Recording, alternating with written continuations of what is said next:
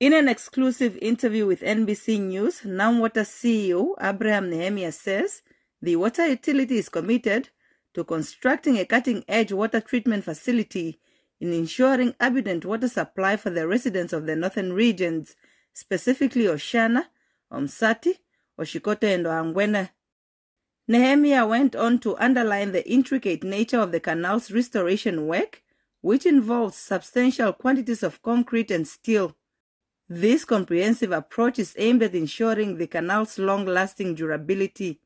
But the northern Namibia areas needs this because this is the water that goes to all the four regions in this area, and the demand is quite high. If you look at what water we were pumping when this canal was put up before independence and what we are pumping today, so it's really a lot of water that is required.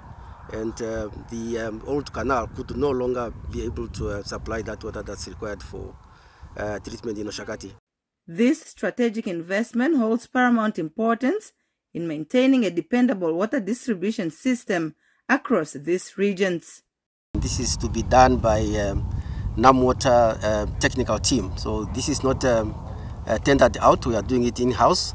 The idea is actually really to make sure that we have sufficient water for Oshakati treatment plant.